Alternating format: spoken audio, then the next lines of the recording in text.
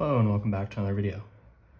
This problem, we're given this diagram where we have MQ and NR intersecting at point P, right there. We have NP is equal to QP, two sides that are equal there, and MP is equal to PR, so we have these two sides are equal there. So we're asked to find the measure in degrees of angle QMR. So that angle right there. So the first thing we need is to say, okay, we have this straight line here, where if you can think of this as point P, we're ignoring this line out here, although I can just draw it,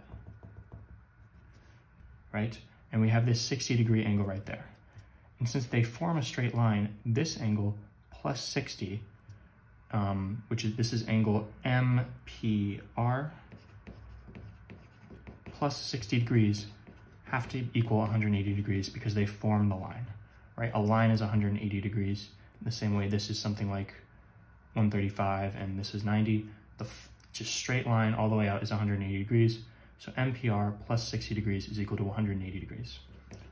Subtracting 60 degrees from both sides, these cancel out and you get angle MPR is equal to 180 minus 60, which is 120. So now we have an isosceles triangle. So we know that this angle, so this is angle QMR, right? And let's just call it X, right? We're gonna be solving for X.